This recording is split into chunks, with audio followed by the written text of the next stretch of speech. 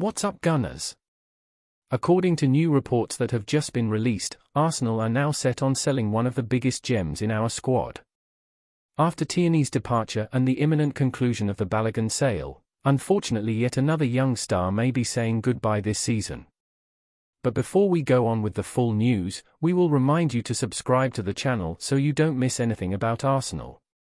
Also take the opportunity to like the video, because this way YouTube will give you the latest club news.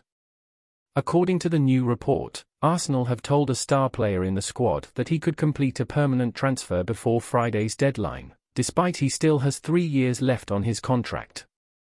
Football Insider claims that the Gunners could accept an offer of between £35 million and £40 million for the player, with Chelsea and West Ham being the most interested in signing him.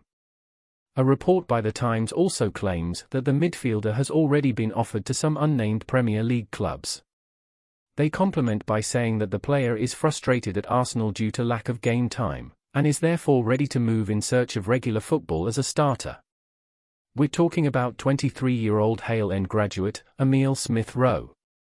The talented player has recently been plagued by injuries that have kept him from playing at his best, having played just 161 minutes in 12 games last season.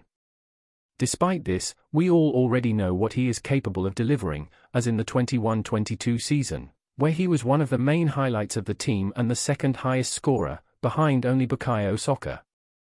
Gunner, in my opinion, letting him go would be a sad mistake. Do you agree, or do you think that Smith-Rowe really isn't fit for Arsenal anymore? Write your opinion in the comments, it is very important. Stay tuned, as we'll be back soon with more updates on this and other important club news.